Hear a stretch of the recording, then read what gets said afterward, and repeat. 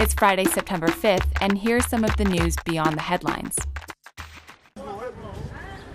As Liberia deals with an Ebola outbreak, it's expected to also have to handle future food shortages. A UN report revealed that the steps taken to contain the outbreak, like restricting cross-border trade, will mean difficulties for farmers in the harvesting season. For Liberia, this trade is crucial as it relies on grain from abroad to feed its people. The UN estimates 1.3 million people in Liberia, Sierra Leone, and Guinea will need help feeding themselves in the coming months.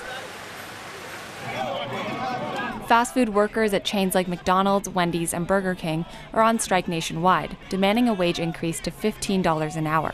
In Detroit, police arrested 30 protesters who blocked traffic with their demonstrations. Protesters were also arrested in New York City on Wednesday during a sit-in in Times Square. The protests stem from a movement that began in New York in 2012. Demonstrations have taken place in 159 cities.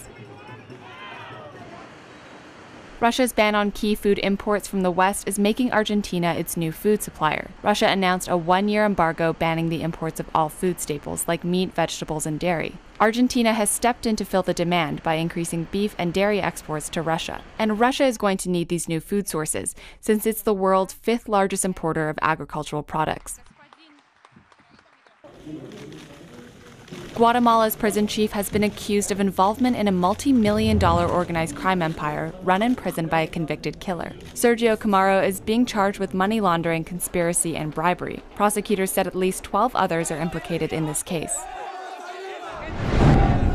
Check out the VICE News YouTube channel for more original reporting and documentaries from around the world. Меня мужа убило. Завтра 9 дней будет. Вот у меня двое внуков пострадали. Завтра еще одного прооперировали. Я здесь родились мои родители, внуки, дети. Но я не хочу такую страну.